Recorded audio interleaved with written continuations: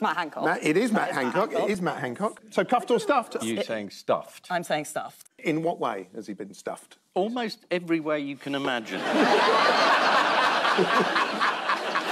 Judging by the expression on his face happening while that photo was taken.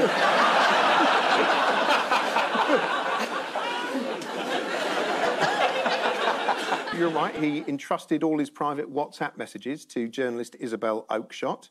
Why did he do that? Because he's really stupid.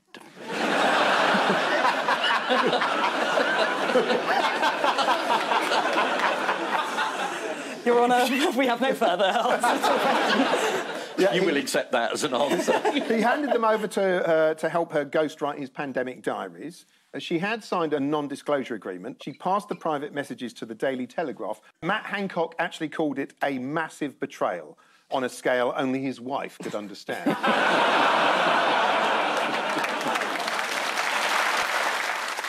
How did a lawyer who was asked to act on behalf of Matt Hancock embarrass himself on GB News? This is so good. Let's have a look. Who was actually recently asked to act for Matt Hancock. Thank you for joining me.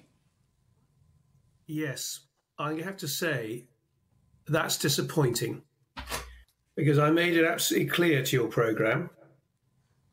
I asked them not to disclose that, and that is very, very poor journalism. Yeah, we're not specifically talking about this. Can you? I've just been given the actual email that you sent to my producer, which they'd like me to read out.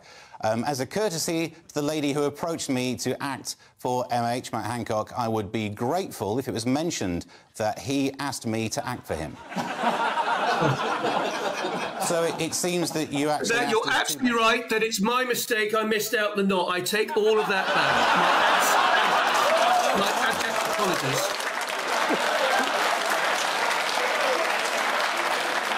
How does he find these people? Hancock.